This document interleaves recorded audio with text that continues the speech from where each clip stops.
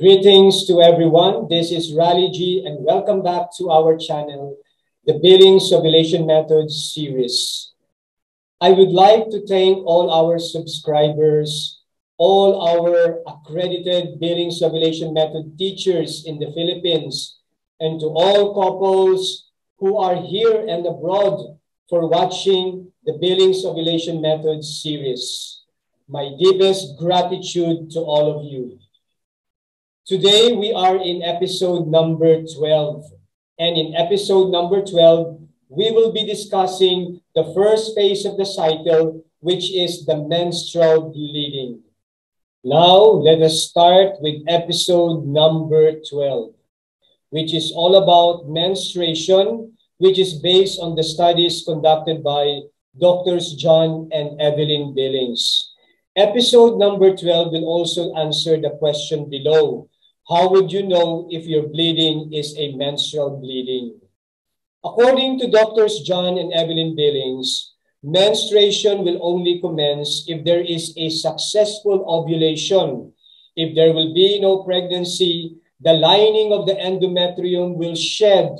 The woman will both feel and see the bleed as it arrives at the vulva. Menstruation commences the beginning of the cycle.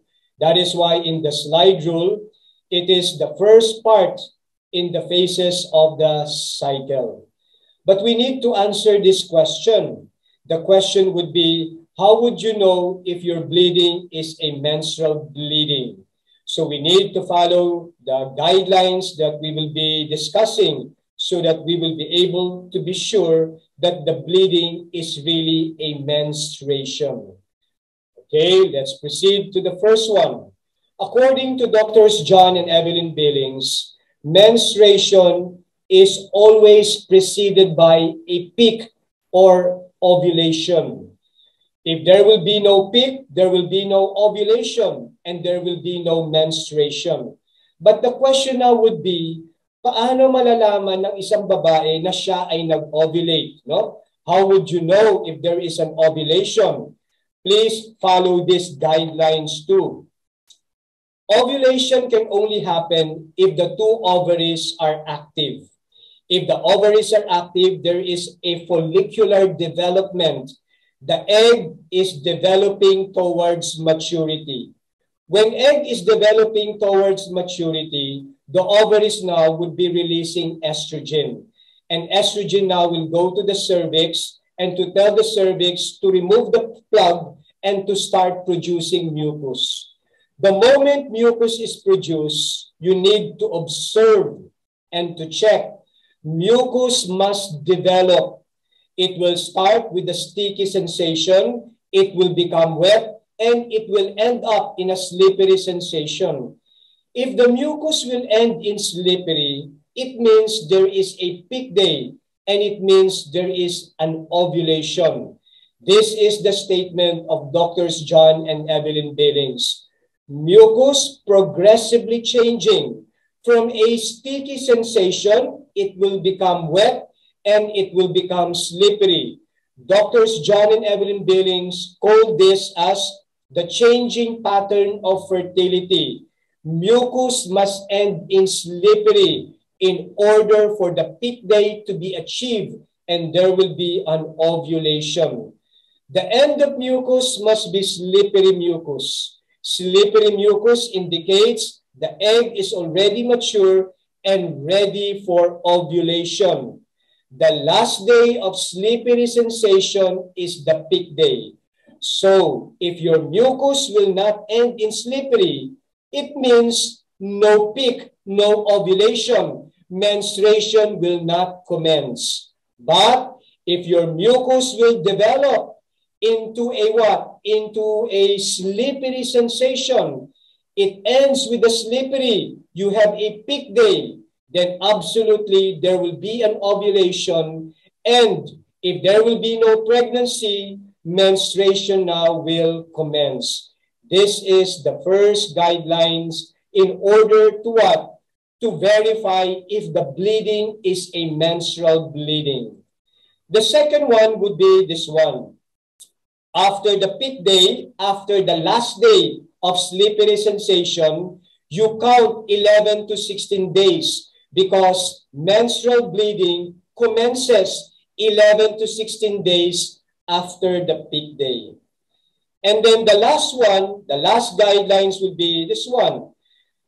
Menstruation is caused by the dropping of both estrogen and progesterone if pregnancy is not occurred. So the moment these two hormones gradually drop after the peak day with 11 to 16 days of luteal phase, then menstruation now will commence. So take note of these 3 points because these 3 points will give you what a verification if your bleeding is a menstrual bleeding. So any of the following, but the most important would be the bullet point number 1.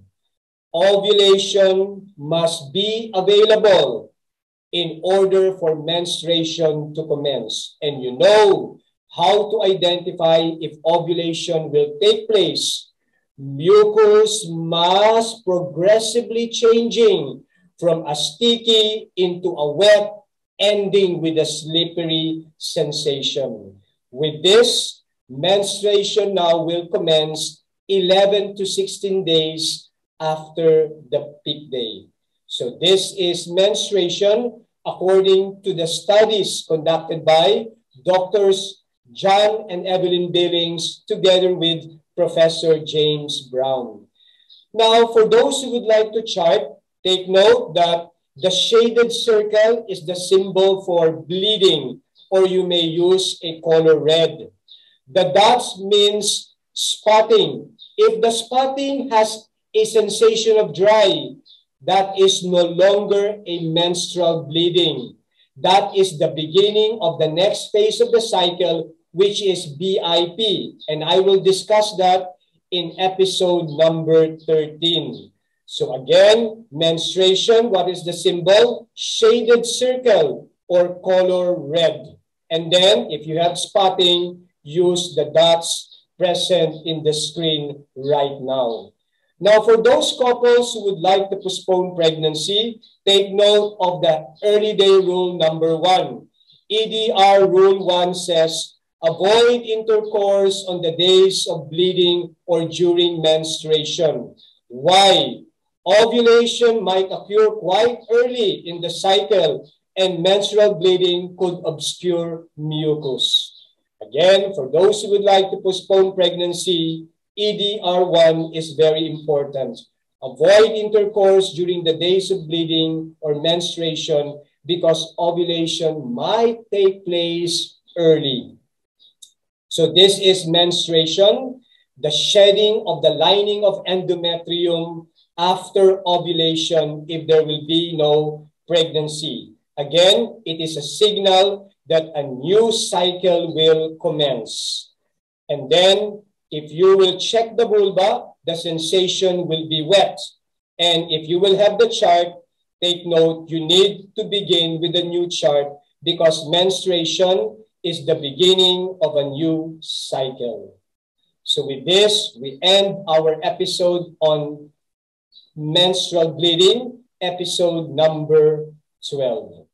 To those who are watching right now, please try to like and subscribe to our channel and click the notification bell.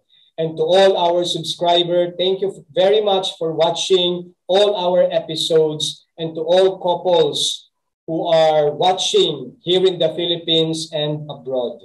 Again, thank you and see you in episode number 13. Goodbye to all of you.